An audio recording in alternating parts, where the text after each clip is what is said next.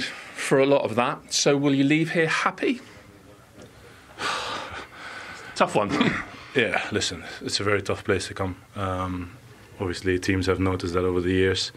They created a solid team, make it difficult for everyone, and obviously it was difficult for them as well. But I think to come back twice is a good thing, and we take the point every move, and that's the feeling now. Yeah, with your goal, did you know you might get joy from that near post corner? So we saw Bournemouth score one against them last week.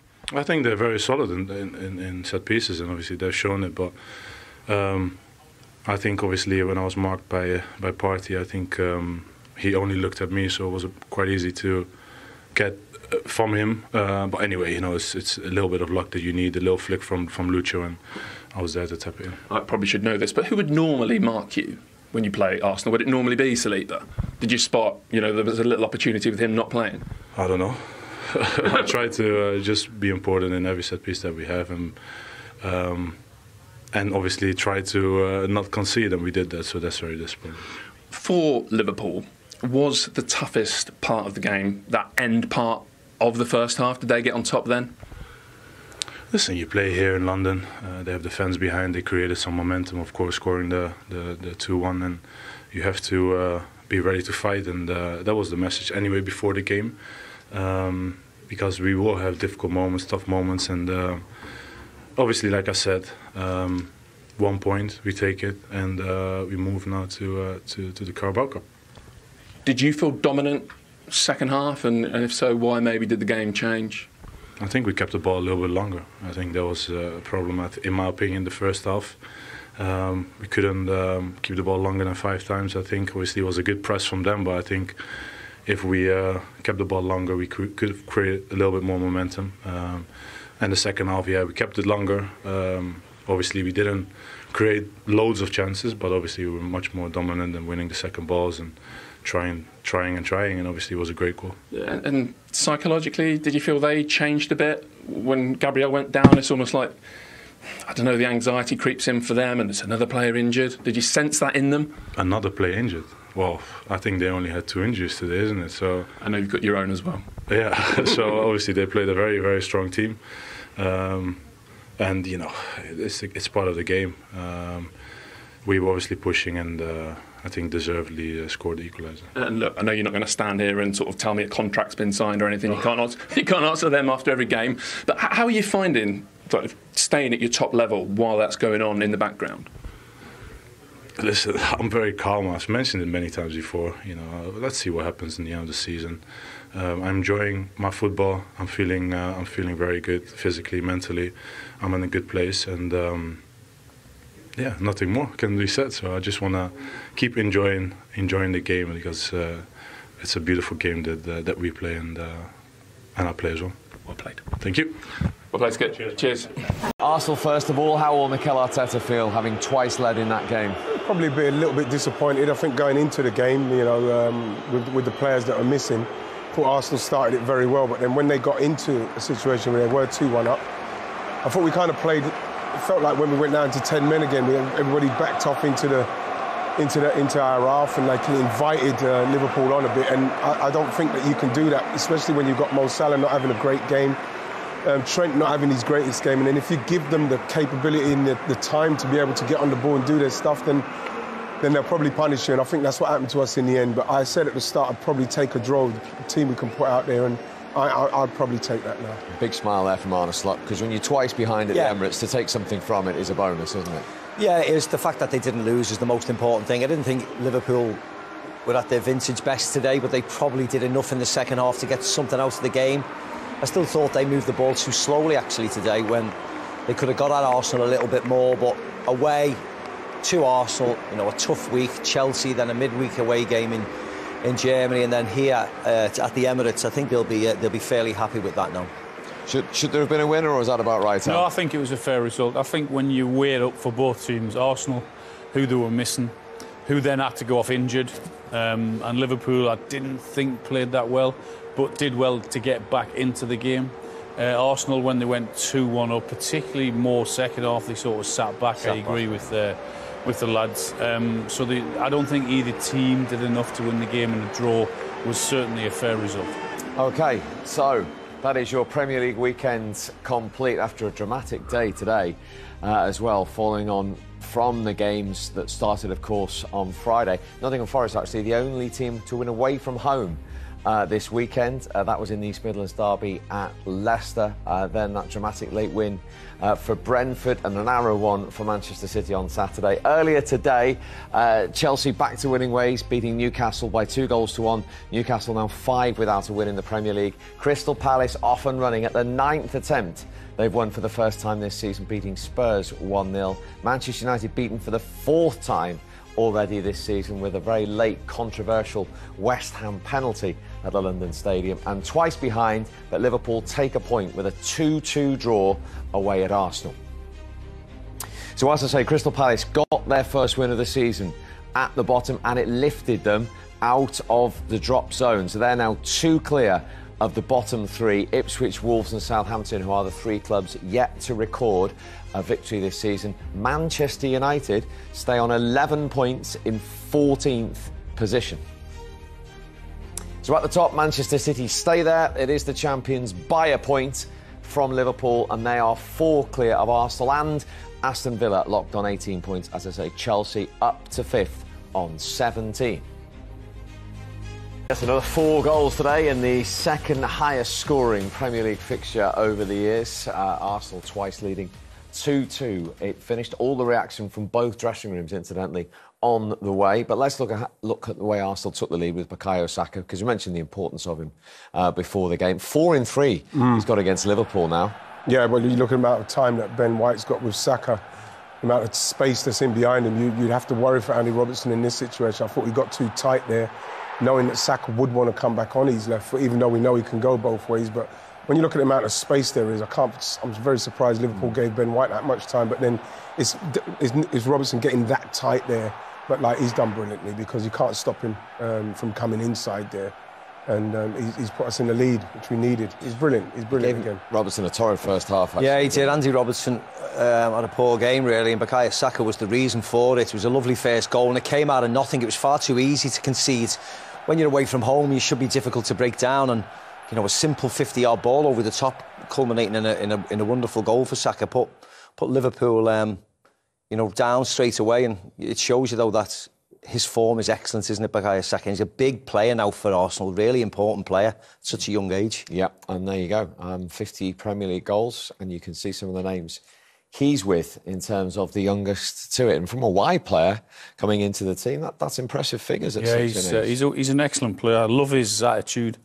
I think he's missed the last 2 games before today, and that's the first time in 5 years that he's missed back-to-back games, which, when you consider who he is and how many times he gets kicked, you can't help but just like his attitude and like everything about him. Got great ability, and it was a great goal. And that first half in particular showed how much he means to the Arsenal team, and that they're not quite the same without him. But that's understandable, because he's got that much ability. And he is so durable, isn't he, as Alan says? That's some record, isn't it? Yeah, it is, when you consider he's been in the side since he's, just 17, and he's been not only for Arsenal, but England as well,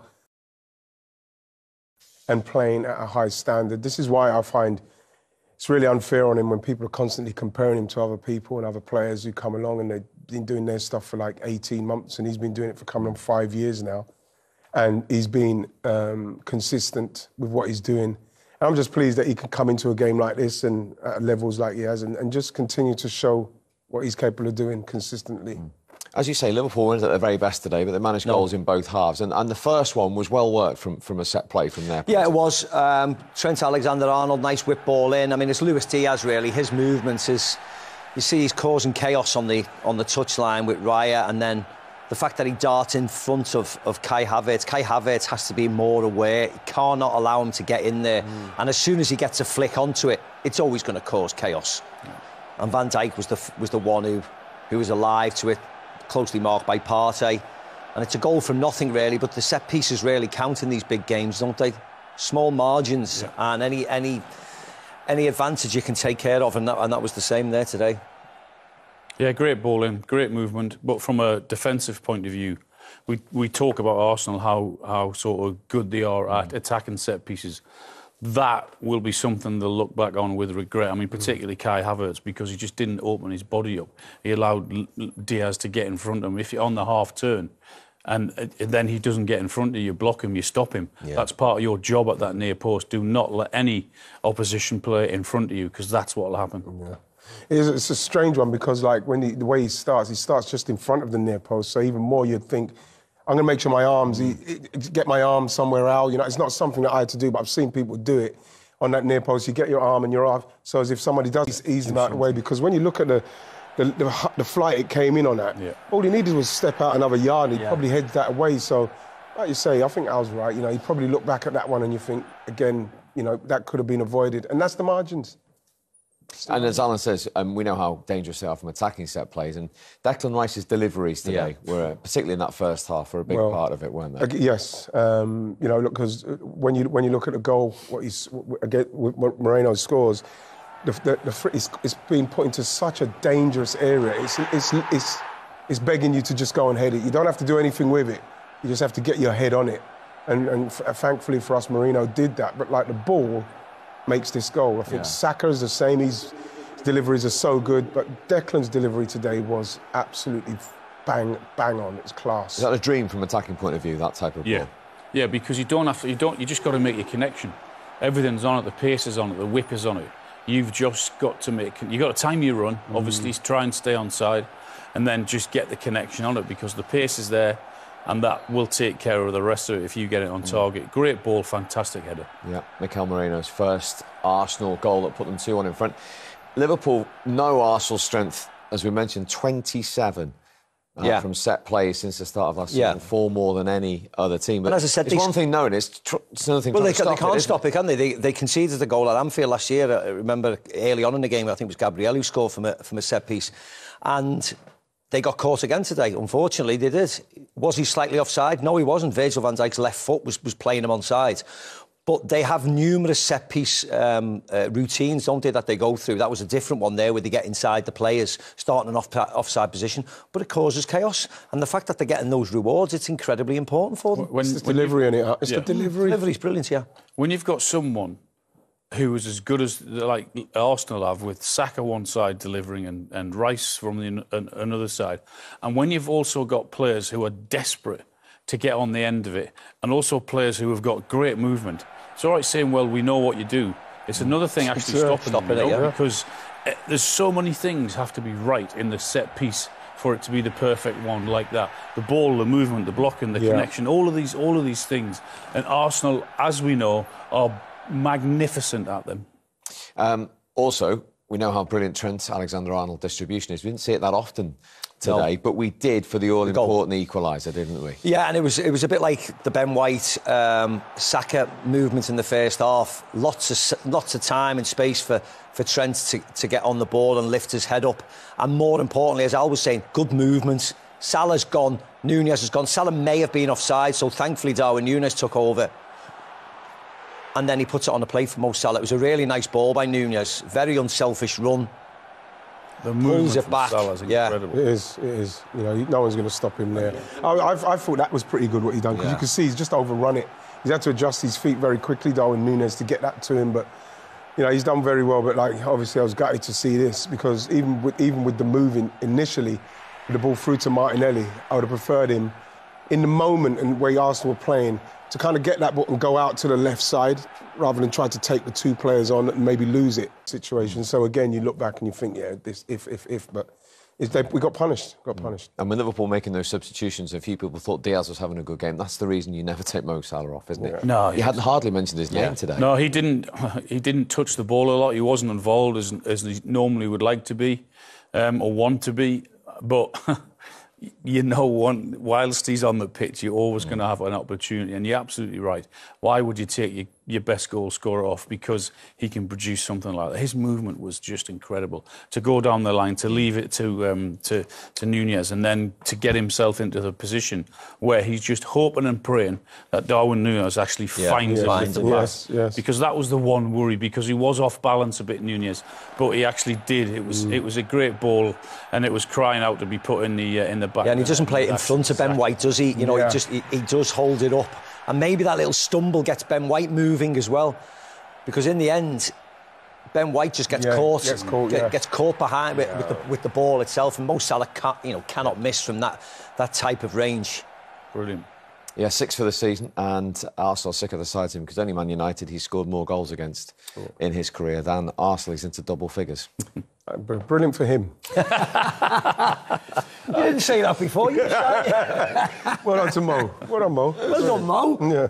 You were calling them no Mo. He was calling them no Mo at half time. No Suddenly, No Salah. Bro Salah. And he said, well, that's what he does. Shuts you up, and he shut me up. I'm for the importance of Bukayo Saka being back in the Arsenal side, and he's back with a bang to give them. Yeah, he is. Yeah, he's given Andy Robertson a torrid time. I remember in his early days, Andy Robertson was very good on him, but obviously he's stronger, he's quicker, he's more experienced, and right from the off, obviously him and Ben White have got a great relationship. You know, obviously their eyes must have met, and then, you know, the ball, too much time, no one's closing Ben White down, and this is a problem for him. Once this goes behind, you know he wants to come back inside. I think Andy's too tight. He's overshot it, you know, and Bukayo Saka, you know he wants to come back in on that left foot, but, you know, I think the ball from Ben White's fantastic. But here, I think that Andy Robertson's got to do it. He's got too tight there. There's not much he could do, but I think he can't make it as easy as this. And, you know, bam, it's a perfect start. Perfect start. Yeah, they've been distinctly second best, Liverpool. I've actually been a little disappointed in them. Some of the players haven't got involved in the game. I thought Diaz should do more against Partey. Mo Salah's hardly had a kick of the ball. You know, the midfielders are a little tiny bit passive. They've gone backwards a lot. I mean, this is all because of the Arsenal pressure, of course. But they've been... Liverpool have been second best today in that first half. They need an improvement in the second half. And as you can see, in terms of the youngest of 50 Premier League goals, Bukayo Saka is in very good company there, with some of those names. Robbie Fowler holding the record by 4 days. I should point out, Alan played in the old First Division before the Premier League came up, before you started growling at me where you were. I wasn't saying a word. That's right. Football didn't exist, you see. You know, what have you made of it? I think Arsenal have been the better team. They deserve to be in front. They've certainly looked more threatening in forward positions. And with Saka, I mean, we talked of his importance before the game. That 45 minutes has just highlighted how good he is, if anyone didn't know. Right, he's correct. He's given Andy Robertson a horrible time. Every time he's got the ball, you can just hear the excitement. You can feel his confidence and his belief that he's got in it. He knows he's got Andy Robertson on toast. They did get level through a set piece, a well-worked set piece from Liverpool's point of view. Yes, it was, just a simple ball in from Trent Alexander-Arnold, in a great movement from Diaz, poor from Havertz. You know, Havertz's job is marshalling that front post. You do not let anybody get in front of you. And Diaz waltzes in there actually really, really easily, gets a nice flick on, and it's just instinct, isn't it? Van Dijk in front of Partey just to get diverted goal bounds. I think when you look at that one, I think Kai will be very disappointed with that, because when you look how it's not coming high, it's coming with good pace, but if he steps forward, one step forward, he probably doesn't get in front of him, Diaz. But Diaz has to get credit for making the move and getting the touch just when he needed to. You said Mikel Moreno needed to give you something today. Yeah. He has. He's given you his first goal for the club. Yeah, I thought he was unlucky earlier on. He got one. He got his legs mixed up with the first one. But this ball in from Declan is, you know, it's just go and put your head on that, really. You know, if you look at it, he's literally, all he's doing is just stretching out because the ball is so perfect. You know what I mean? He's got himself in a position. I always worry when they come from an offside position, but, you know, obviously why they went for 2 minutes to look at it. But at the same time, the ball is so good, he's literally called him on to head that. So it's a brilliant goal, and they deserve that, Steve. Superb. I mean, it's just crying out for someone to go and get on the end of it. He's not trying to pick him out specifically, he's just putting it into such a dangerous area where he's saying to someone, get on the end of it. And it was an incredible ball and a great header. Yeah, 27th set play goal for Arsenal since the start of last season. Right, what will Arne Slot be saying now? What do you want to see from Liverpool in this second half? They need to be quicker, they need to move the ball quicker, they have to be more positive. As I said, I thought they went backwards a lot of the time today. They took the easy pass. They didn't want to run forward. They didn't want to pass the ball forward in case they lost it. And they need the bigger players to step it. I think Szoboszlai will come on soon enough if he's not coming on already. I think there'll be changes if Liverpool don't pick it up, because they are distinctly second best, as I said. Arsenal are the better team, and they look the more progressive team. Got to get their forward players into the game. They've not really had a kick either. No. Three of them, yeah. Diaz did well for the corner when he flicks it on, but other than that, they've not had anyone run at the defender, not got anyone go past defenders. They've not really asked a question of their marker yet. We have got a game on our hands here at the Emirates. Arsenal lead 2-1. Bukayo Saka straight back into the starting lineup and straight back in the goals, Theo. Straight back in, but what I love about the modern day winger is he likes to do everything. And when there's time and space, I mean, I taught Bukayo that going in behind, but the finish is great. Robertson needs to slow himself down, but the finish, we've got to talk about the finish here. He nutmegs him, and he knows Robertson, he's in danger. And it's an incredible finish. Fantastic. But this is how important he is for this team. But Gary had said about Virgil van Dijk getting over. Jamie, what's your thought on this? I think it's more about sprinting back. He ambles back. Listen, you can always look at someone's fault. Is he sprinting there? No. He hasn't looked over his shoulder. He's seen where the other attackers are rather than helping his mates. But it's an unbelievable goal from Saka. That's all about Saka more than the mistake. Liverpool straight back into it. The set piece again hurting Arsenal. Yeah, well, Havertz gets done at the near post like he did last week at Bournemouth. And Liverpool tried this set piece very early on when Trent Alexander-Arnold had a free kick in the first minute. And Luis Diaz got a cross Havertz. So it's obviously a plan. And Virgil van Dijk just puts it into the empty net. But Havertz normally does a brilliant job at that near post for Arsenal. But it's 2 weeks running now, he's been done. I want to see a bit of a communication from Martinelli there, just to let him know that a player's coming. That's one thing I'd say. Take a bit of responsibility and let him know that your man's coming. It's a good finish, though. It comes on him quick. Yeah, it comes on quick. Strength, isn't it, as well, to hold off Partey. But then we did say before the game, I think it was you that said, Roy, that set pieces could be absolutely critical here. And yeah, of course. Liverpool had their warning from this wide free kick here from Declan Rice. Should actually Mourinho do better with this Yeah, one? of course, he should certainly score that or hit the target. And they had their warning, Liverpool, and they're giving away some daft free kicks. And then when Rice gets another opportunity to put in. This one 5 yards closest to the goal. Unbelievable. What a delivery. And do you know what? Liverpool, you can be critical. It was more giving away the daft free kick, but what a delivery. I know they was looking at offside. That delivery is absolutely fantastic. Amazing. It is a brilliant goal again, but Liverpool have been like schoolboys in that first half, giving fouls away in that area. They've allowed Declan Rice to get his range about 4 times on that side. They've got a problem on this side. We can see that it's onside. We can't forget that. It took long enough. No, it did. We got there, but Liverpool have got to sort something out on the left. Either you bring Gomez on at left back, or you bring Szoboszlai, or you bring Curtis Jones over on this side. McAllister being on a yellow card on this left side as well. They've got a big problem on this side. We talk about football intelligence. Liverpool have lacked it. The amount of free kicks and daft free kicks.